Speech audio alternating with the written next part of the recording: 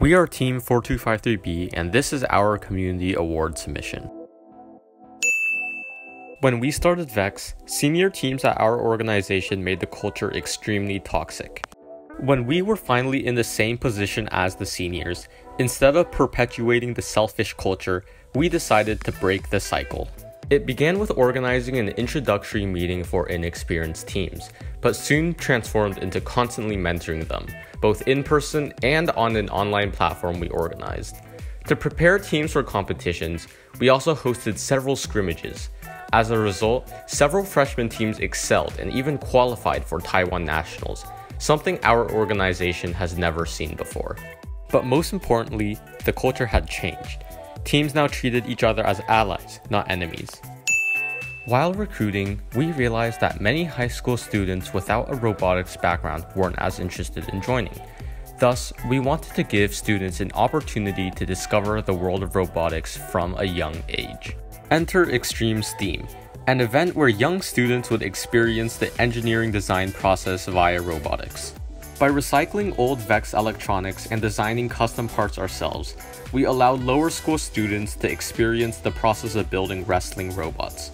Not only did the students learn new engineering skills, it also broke the intimidating stereotype of engineering, demonstrating the fun that can be found in STEAM. They proactively asked if they could volunteer as not just a regular volunteer, but as a judging.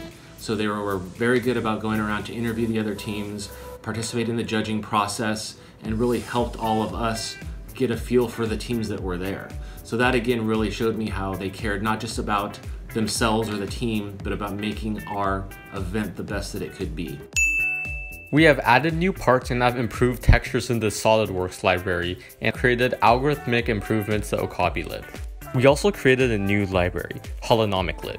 Since we had spent a lot of time working with holonomic drives, we decided to spread the knowledge through this library. Not only is it well documented, it also explains how the algorithms in the code work. Finally, we also mentored several teams outside of our club. I wanted to thank Team 4253B for helping support us throughout the entire season, even though they live all the way across the world. As a new team, you aren't very knowledgeable in some things, so we really appreciate them going out of their way to help us with pneumatics, building, and programming. 他会透过提问，然后不像别人说是直接告诉你答案，他透过提问，然后来让你去思考，然后达到 STEAM 教育真正的目的。